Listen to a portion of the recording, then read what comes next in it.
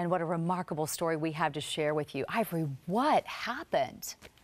Oh, May 1st of last year on a Sunday. We had a race out on the bayou, a fun day. And afterwards, I was putting my horse up and walking along the fence line, another horse rushed over and grabbed me by the throat and crushed it.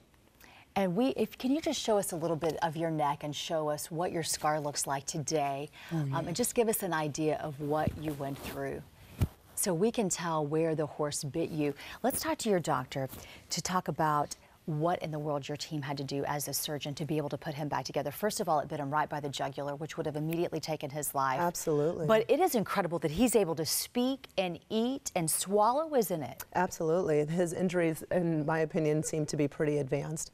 His voice box was shattered in 4 different pieces, and trying to put that back together required some thought process, and we were able to really do a series of operations to get Mr. Lindsey back to being able to swallow, being able to talk, being able to go back to his horses and live the life that he always wanted to.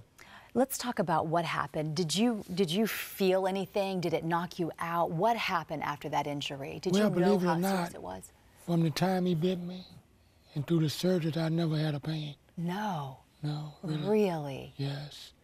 But once he bit me and I got loose, I didn't remember falling on the ground. But as I was getting up, blood was falling on my boot. And I went to grab my throat, and I didn't because I thought he had ripped it out.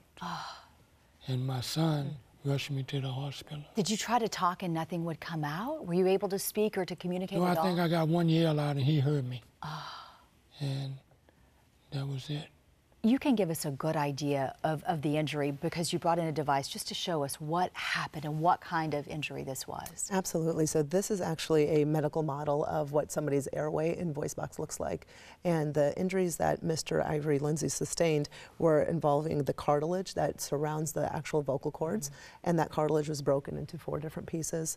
We had actually a communication that we appreciated coming from the outside of his neck skin, going right through that cartilage and going right into the inside of where the voice box itself is, the most important structure being the vocal cords. I have to ask you, when you did that surgery, did you ever think that he would be able to speak again?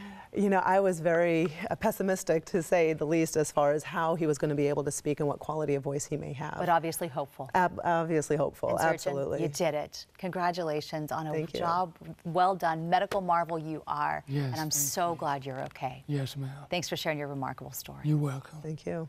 Yes.